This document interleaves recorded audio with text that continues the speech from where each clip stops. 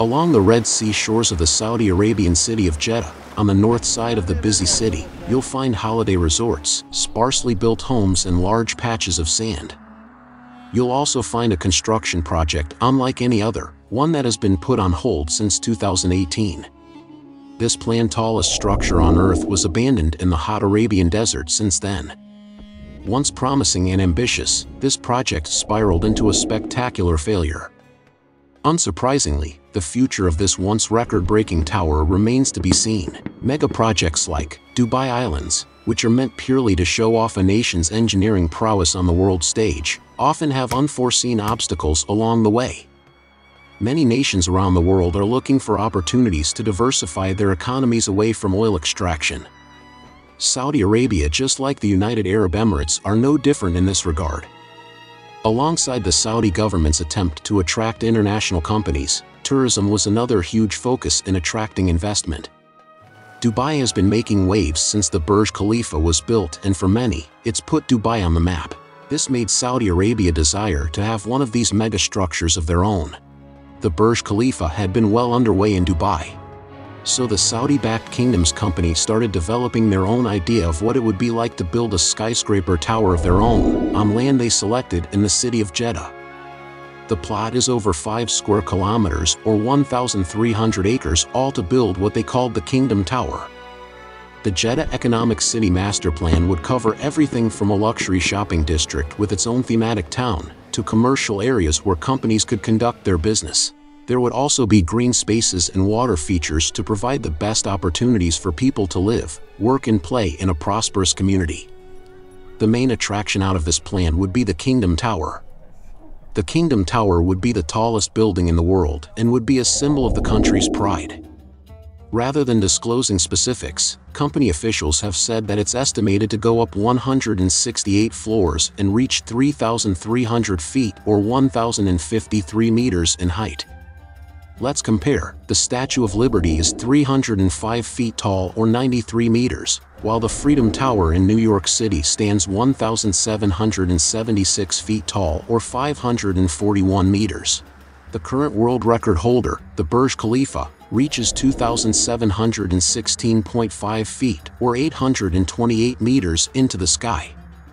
The Kingdom Tower, with its sleek design and Four Seasons Hotel, would not only shatter the world record but also leave ample room for a commercial office space. On the 157th floor, the developers originally proposed to include a helicopter pad in the tower. The only break in the tower's sleek design and tapering structure.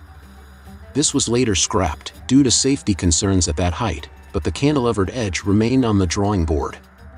Now instead called the Sky Terrace, it would have been the tallest observation deck in the world. Kingdom Holdings hired famed architect Adrian Smith, who designed the Burj Khalifa, for the Kingdom Tower project as far back as 2008. The developers assessed the soil conditions and expected the cost to be over $20 billion when it's all said and done. Adjusted for inflation, you'll end up with an additional $7 billion of cost. Keep in mind that the project was supposed to come in phases and the first was set to open in 2016. This was also being planned during the economic crisis, which right from the start was slowing everything down. For many years, Kingdom Holdings fought and eventually achieved success in overcoming the economic recession. They were able to find strong partners who can help them with the mega project.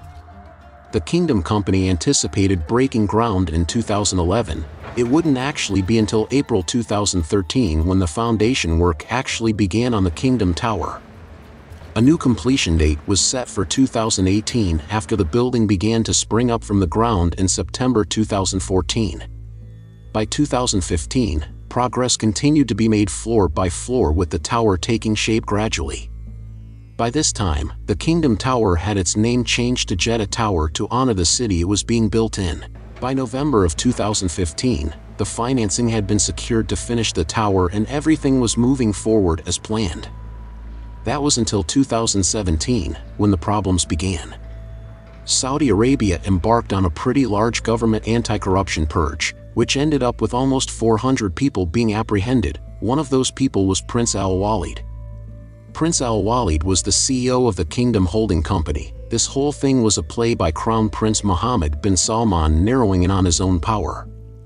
After arresting Prince Al Walid and confining him in a Ritz-Carlton hotel, authorities later allowed him to post his expensive bail.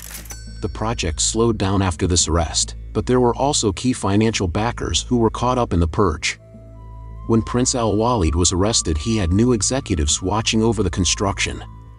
According to the other CEO, he expected this tower to open sometime around 2020. Construction on the tower had been going steadily until late 2017, when it surpassed 60 floors and had a height of 814 feet, or 248 meters. It then just stopped, with slow progress in early 2018. The building then got halted by one of its stakeholders. This very promising tower was left unfinished and abandoned by 2020. Reports about the project were hard to come by, when there was no official comment on whether the project would continue. Of course, in 2020, it also became clear that the global shutdown was underway, due to the pandemic.